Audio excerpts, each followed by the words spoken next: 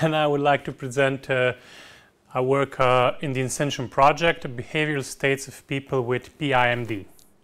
So probably the first question why is this not working? Oh, flag. Probably the first question you have is, what are people with PIMD? It means profound intellectual and multiple disabilities. So other disabilities as well as mental, such as motor and sensorial impairments, and coupled with severe health issues.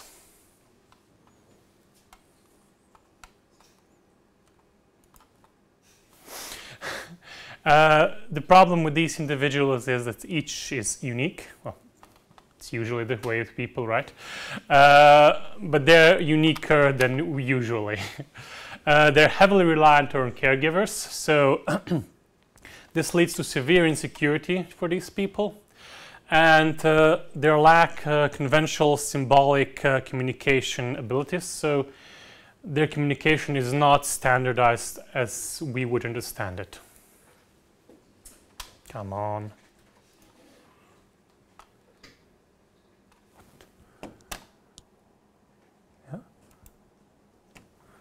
So, go. Okay. It looks good on my screen. Goals of the work. So the project as a whole wants to allow these people access to additional services, so digital to enrich their lives. Our current part is to use the non-symbolic communication signals to detect their inner states and communication attempts, and used the context of the interaction to try to find out what they like and dislike. So, for instance, people, objects, other things in the environment that needs changing. So, as our input, when we say the non-symbolic communication, we mean the movements of facial expressions and body. We mean vocalizations, and we're also using the PPG in our case to detect their inner physiological signals. The context is the environment, so based from the IoT information, and the object detection on from the cameras that are used in the project. So we trained the data. Why does this look so bad? We trained our models based on the data that was done with the annotations, and used additional expert knowledge that was used from the caregivers to describe what these people's capabilities are. In the further development, most of these, what we call nonverbal expressions, will be detected by other systems. So how do we approach this decision support system? First, we evaluated several different possible approaches to detect the inner states and the communication attempts. So we use standard machine learning, two in-house developed methods, unique non-symbolic communication signals model and valence-derived inner state model. And we also developed a decision support system based purely on expert knowledge. And we're trying to augment the standard machine learning approaches with the expert knowledge. Is it going to work again? Yeah, thank you. So for the standard machine learning approaches, we tested several possibilities. The decision tree was the best from what we tested. The problem with that is it doesn't lend itself to use the expert knowledge easily, and we would also, for standard machine learning, for decision tree, this is actually possible to get the model that was created. But we would also like to change it if, for instance, the experts say this doesn't make sense, that the model decides that this movement is important, because we know it's not. The unique non-symbolic communication tries to extract the non-symbolic communication signal that is unique for inner states. So, for instance, you would generally smile when you're happy. This doesn't hold true for our users. But if we can find such symbols that describe our inner states, we can use this to infer the state of the user. There are some problems with this, with using that, because there are many movements that don't actually mean anything with these people, right? There are movements that are sort of just there and they can't really control it consciously. So we don't know if they actually mean something or not.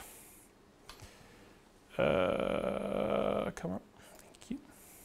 The second approach is the valence method, where we try to calculate the valence score of each nonverbal communication signal based on the annotations, and use that, the sum of those valence scores, to detect the inner state.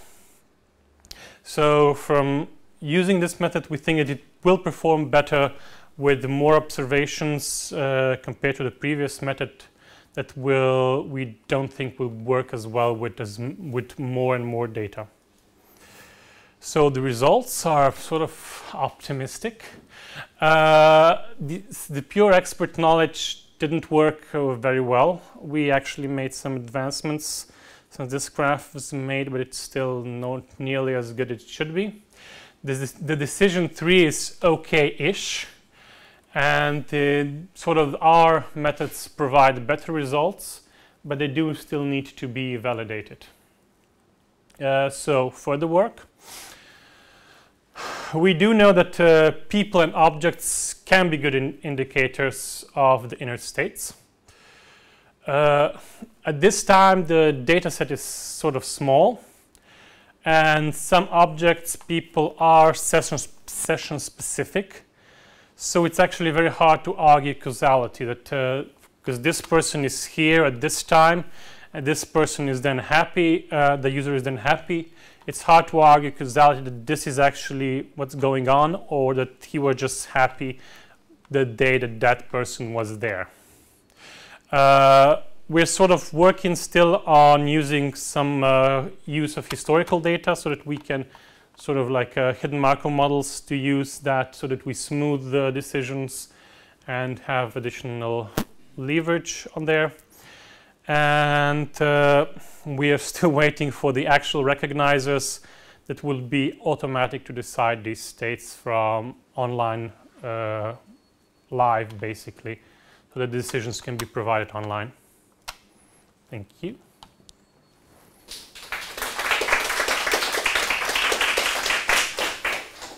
Any questions? Why?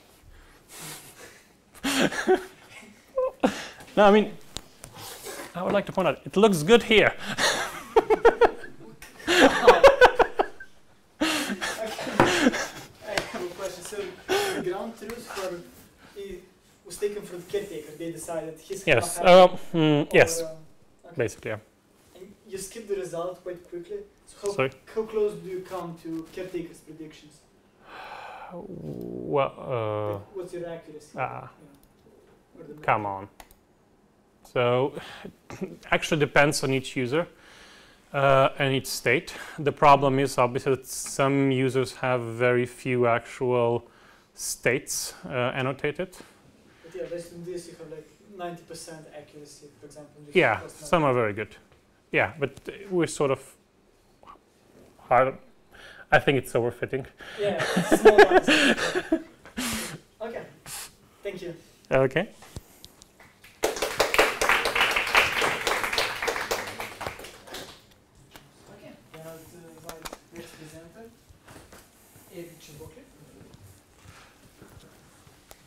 Oh. No, wait. Erik. А, не буду снимать.